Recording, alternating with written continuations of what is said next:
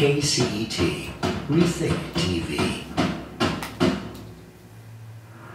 Well, here it is, Halloween. The California bear is wearing a witch's hat.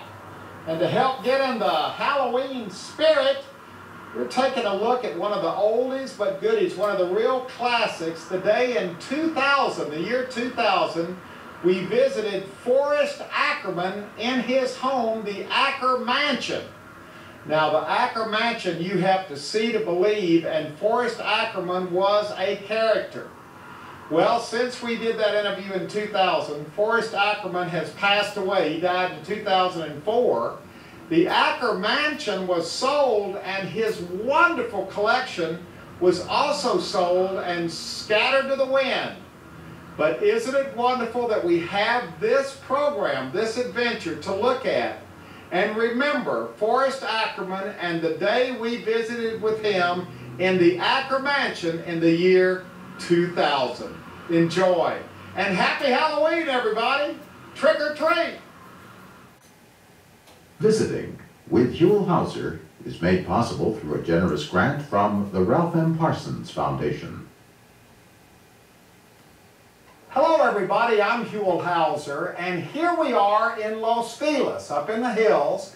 We're standing in front of this amazing old historic house which was built back in 1923.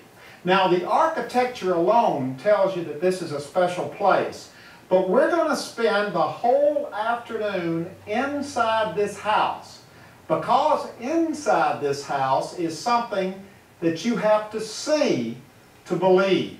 And even when you see it, you might not believe it. Let's go inside.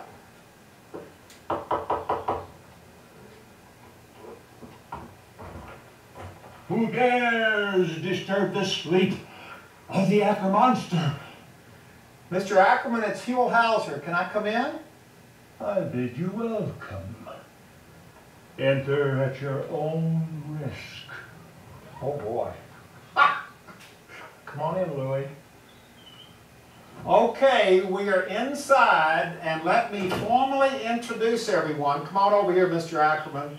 This is Mr. Forrest Ackerman, who is, well, there's no rival to you anywhere in the world. You are acknowledged to be Mr. Science Fiction. In fact, not only this world, but several others that I have visited.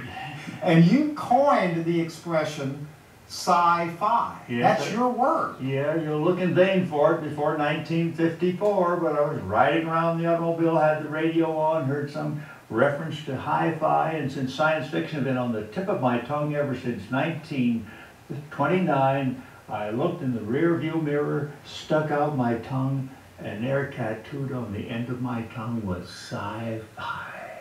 Sci-fi. You invented Yes, I did. Oh, by the way, you might like to take a look at Bela Lugosi's Dracula ring. Now, is that really the actual ring that Bela Lugosi wore in the Dracula movie? Absolutely. They're carnelian with a silver overlay. Now, how did you get this ring? Oh, don't be afraid. I never drink at Hollywood and wine. Oh, boy. We're in for a lot of this afternoon, aren't we? I'm afraid so. All right, your home, in case you haven't caught on yet, your home from ceiling to floor is sci-fi. That's correct. Including right over here in the corner. Now, what's this? That's from the TV series Battlestar Galactica. And it turned up in another film which I had one of my many cameos. I've done 94 cameos to date. Really? So you've been in sci-fi movies as well? Well, I was the future president of the United States and Amazon Women on the Moon. Next film, I graduated, became president of the world. Then after 2 terms, I was out of a job, and all I could get was to be a judge in Nudist Colony of the Dead. It was, now, I missed that one. Nudist oh, you Colony lucky of the devil, you Dead. lucky devil. Let's walk in here. Yes. Louis, we are in for a treat. We're going to keep Louis busy today because there is so much to see, including in this case. Yes. I've already been in and scoped some of this out. This is That's the artificial blood that they use in the Dracula films. Oh boy, and here is Dracula right here. Bela Lugosi himself, yes, I befriended him the last 3 years of his life, was with him just 2 weeks before he was lying on his deathbed, and was the 101st person to pass by his casket in the funeral. Oh boy, now what are these? Oh, those are Quarry's ghoulish teeth from one of his Dracula films. And I'm not familiar. Robert Quarry. He played Dracula in some of Well, that. he played a vampire, yes. And here I have 255 different editions of Frankenstein, but in this one I have the signature of the teenager Mary Shelley who wrote it. And this leaf I brought back from Switzerland from her garden where she dreamed up Frankenstein. And finally, that is a leaf from atop her tomb in England. And we have a picture of you visiting Yes. her tomb. Now, her name again is? Mary Shelley. And she wrote Frankenstein. I don't know whether Frankenstein ever wrote back. That hasn't been determined. But yeah, she wrote Frankenstein. Now, these are amazing pieces of memorabilia you have collected. Bela Lugosi, when I met him, he had 25 statuettes of himself as Dracula made in Hungary. Right here. Right there. And he gave me one, and an earthquake promptly destroyed it. So he gave me another, and at that point he was down to just one left. And finally, his widow over in the Hawaiian Islands, she had the last one. What is Well, that? that is from Czechoslovakia. There's a creature called the Man of Clay. This is called a golem, and that's been made as a film 3 or 4 times. So you really are, I mean, you know, oh my gosh, look over here. Oh. This is, you've got it all here. All the films here, all the Boris Karloff films, made for TV movies, correspondence, you've got it all cataloged here. Yes. Well, I was very fortunate. I picked the right pair of maternal grandparents. Wasted the first 5.5 years of my life, but in 1922 they took me to a film that had a little spook in it, and they realized that that was the kind of movie I wanted to see. So a man named Lon Chaney came along, began making movies for me like The Phantom of the Opera and The Hunchback of Notre Dame, and You got hooked as a I kid. got hooked. And evidently you've been hooked ever since. I'm wondering about this over here. I was just looking over your shoulder. Now this doesn't necessarily look like it was from a horror film. Well, it was, they made a movie out of my character, Vampirella, and Talisa Soto wore that as the woman from another world. Now this looks like this is a comic book. Yeah, that's right. Vampirella. Still being published today. Did you come up with this? Yes, This is your character. It's my character, yes. Wow. So you write, you collect, you act. Obviously you live here in this house because here's your ironing board out here in the middle. Yes.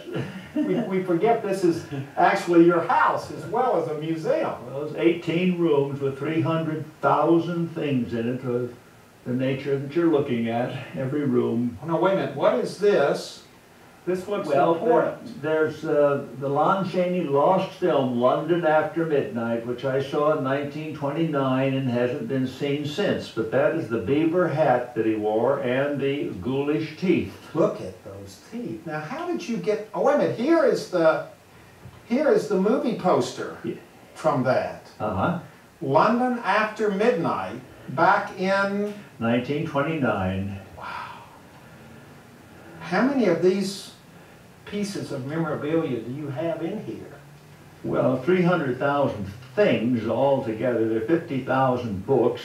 Oh, I can read your mind. You're about to say Shirley, but don't call me Shirley. You haven't read all those books. I've read every last word in my collection. Really? When I get a new book, I turn to the last page and read the last word. Now, where do you keep these books? I haven't seen any books. Oh, well, down below you'll see 50,000 of them. Yeah, that was my lead-in. That was a little acting on my part because you do have, I mean, this is just the tip of the iceberg That's up here. right. We are actually going to head downstairs to see Well, the first- real collection. First, you may want to see the kitchen. In desperation, I'm turning it into an art gallery. We're going into the kitchen. Oh my gosh. There I was with my first abominable snowman. Look at this, Louis. Now that's what you started with, the abominable snowman. Yes. Wow. And you've got every wall in the kitchen covered. Yeah, well, my wife came home and she opened the refrigerator and she found reels of film instead of food. And she realized that the end had come. I had this wonderful wife for 41 years, but we got mugged in Italy, and 11 years ago she lost her life as an aftermath of that. She was a Polish girl, and she translated 150 science fiction books from French and German into English. So her love was science fiction as well. Yeah, let me tell you, using a little story, when I met her, her accent was a combination of German, French, and British. And I'd never heard anything quite like it. I said, oh, where'd that interesting accent come from? Well, she was very proud of her origin, and she haughtily replied, oh, my ancestors were highly civilized, while yours were hanging by their tails from trees. Naturally, I never spoke to her again. Oh no, you just married her. All right, we're taking the house tour upstairs, Okay. but we've got to now Descend. move quickly and descend. Oh my gosh, look at this whole little collection right here. Yeah, all Frankensteins and Draculas. Now, do you have a favorite, Frankenstein or Dracula, or do the two kind of... Well, on Christmas Day, 1931, I hadn't read the book Frankenstein, and I went down to a theater to see the premiere of it. It might just as well have been called McDonald's or any kind of a name, because it was meaningless at the time. Of course, today it conjures up the vision of the Boris Karloff Frankenstein with a wonderful makeup by Jack Pierce. But in front of the theater there was an ambulance, and I thought, uh-oh, what kind of a movie am I getting into? Inside there were nurses standing.